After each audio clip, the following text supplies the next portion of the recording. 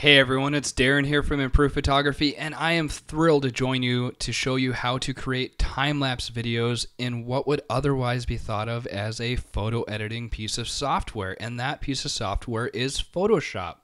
Now don't scratch your head too hard because I don't want it to bleed, but I was a little bit blown away when I found out that you could actually make videos inside Photoshop, and it was pretty darn cool. I posted a video on Facebook today, and everybody loved it, and they wanted to know how I did it. And I said Photoshop, and they said how, and I said okay, I got to show you. So I put this video together, and I kind of did it the easy bake oven way, just to speed things along, so you don't have to see my computer processing things, and you get to see how I did this. And the cool thing is you don't need to jump into another program that a lot of photographers don't use unless they're working with video on a constant basis, such as Adobe Premiere or Final Cut.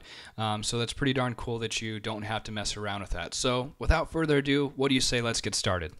All right, the first program that we're most likely going to need is Lightroom. Most photographers are going to be using Lightroom and Photoshop hand in hand, and Lightroom is a huge time saver in this workflow, especially if you have a ton of images from a time-lapse photo that you just shot, which is what we're working on. How awesome is that? All right, so what we're going to do is launch Lightroom, which I already have launched, and we're going to select photos that are similar as far as lighting schemes go. Now, I will warn you and give you a little cautionary advice. Make sure that it's not changing too much the light as far as white balance, the amount of exposure.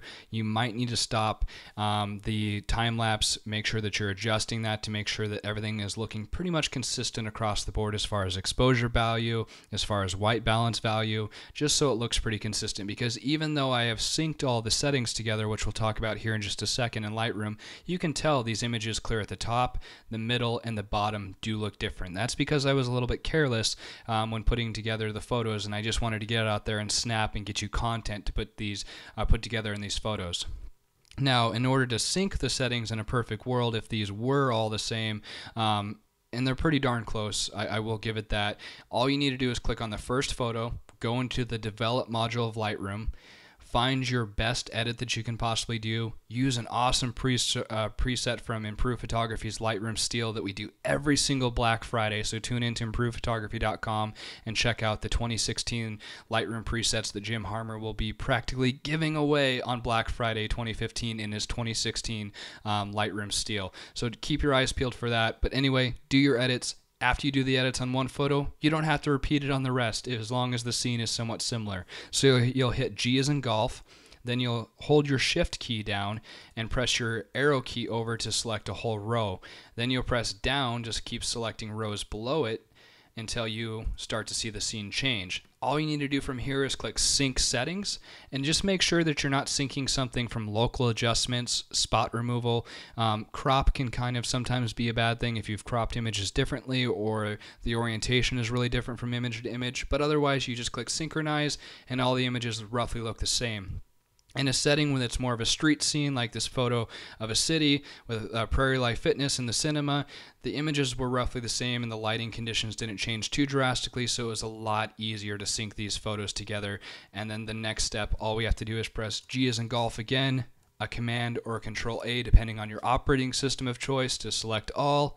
Then from there we will click Export, choose a folder to put these in. Usually I like to create a new folder on an external hard drive like a Drobo, a portable hard drive, my desktop if I have space. Click a new folder, call your new folder time-lapse or whatever you may want to call it. Click Choose, and then the really important thing is that where it says Rename to, check that box. Make sure it says Custom Name Sequence. Call them time-lapse in Photoshop and Lightroom if you want to. Call them Mike's time-lapse, Julie's time-lapse, but make sure that it says sequence because it's very important that there's a sequence for the next step. We'll export all these out to that folder that we specified. And one key tip, if your computer is a little bit slower and older, you might have to go back and redo this step and take the quality slider here down to 50 or 60%, which will help Photoshop render the video a little bit easier. Now don't scratch your head too hard. Like I said, we are going to be doing video inside Photoshop, which is pretty darn exciting to me. All right, so we'll export our files onto our desktop. Sit back, make yourself a sandwich, have a taco, do whatever you need to do, and wait for those files to export. Once that's done, we're going to pop over to our friend Photoshop, and here is our familiar Photoshop with all of its buttons and bells and whistles. Now, typically we're going to pop into this and say, well, this just looks like Photoshop. One thing that I like to do right away is click on Window, and we're going to click on Timeline. This is something you may not use often, but now it's starting to look a little bit like it has some potential for a video editing program. Hey, there's even a little film strip at the bottom, scissors. We can cut things out, fast forward, play, do things like that. That's pretty darn cool if you ask me. Next, we'll click File, New. Then we'll see the document type. Now the document type is something that I never clicked on prior to finding out you could do video inside Photoshop, but you need to click it. It's very important here. What you'll do is click File Type and go down, or Document Type, and click on Film and Video. And then the size, we want to select HD TV 1080p 29.97 for the frame rate.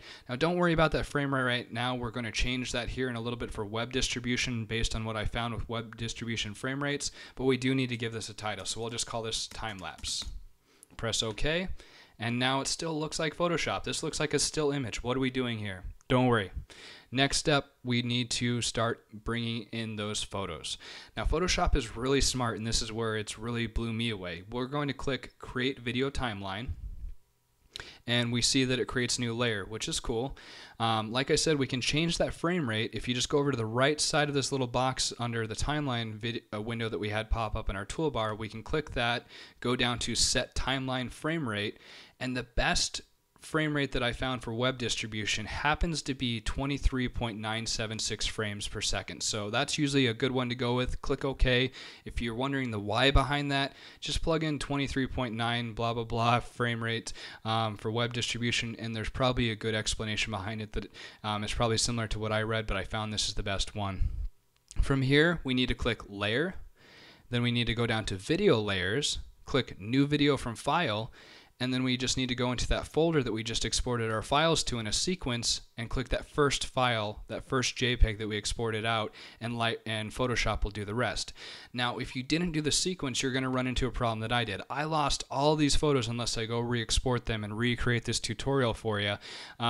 And I have to re-export them so they're in a sequence. I went ahead and used a custom naming scheme, so there's actually a gap in here in some of these files. So Photoshop's saying, there's not a 2841 in here, there's only a 2840, so it's out of sequence. So make sure that they're in sequence. But otherwise, if they are in sequence, it's really simple. You're just going to click the first file in there, press Open.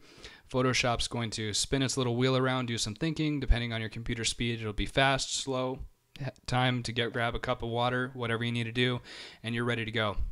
Now we have two layers here. The first layer, layer 0, we don't actually need. Let me show you why. Let me go to my desktop. I created this one earlier before I went out and decided to get you some content for this tutorial here, and this is what happened. Looks great. I have a picture of a sky shot that I did, bunch of shots together, but then it turns white and then black while still playing. Why does it do that? That's layer 0. We don't need it. Go ahead and just select it, make sure it's highlighted, press the delete key on your keyboard, and it'll go away. Boom, it's gone. Problem solved. Next thing you'll notice, when I was in Lightroom, I didn't take a picture of just the prairie life sign. I took a picture of a street scene, so we need to fix that. In order to do that, we're going to use the transform tool inside Photoshop, but we want to do it non-destructively, and that's very important because non-destructively helps us go back and make changes should we have an error. So in order to do that, what we need to do is right-click on this layer, and we need to click Convert to Smart Object, and this helps us do this non-destructively, which is pretty darn slick. All right, from here, we're going to hit a Command or Control T as in token or Thomas, and then we'll hit a Command or Control 0 to zoom all the way out. We'll hold our Shift key and go directly from this corner and drag in so it fits our frame. Now what you'll notice here is I'm losing some off of the bottom off the frame here. Now I can crop it in all the way here, but we're going to see this negative space off to the right hand side of the screen, and it's not going to fill it.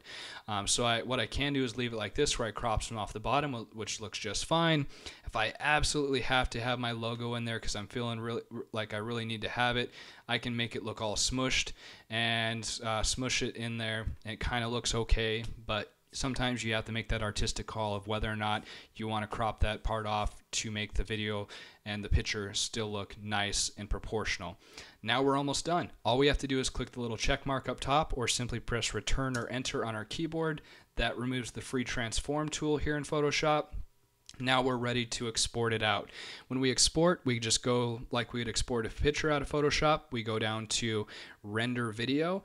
And before I move on to that, I will let you know you can press play down at the bottom, but it's not going to do a good job giving you a preview of it no matter how fast your computer is. It might, and I would be surprised if you comment and say your computer did a good job with that, but it's better just to render the video because it doesn't take long and you can always delete it if you don't like it. So click render video. From here, you want to select the folder of where you want it to go. Make sure you don't put it in the trash like I did. Go back to that desktop folder or that drive folder where you created your time lapse. Click choose. Make sure that it says Adobe Media Encoder. And from there, you're just going to render it. It's going to create the video. You can hit a Command Q on a Mac or an Alt F4 on a PC to quit. You can save it if you want to.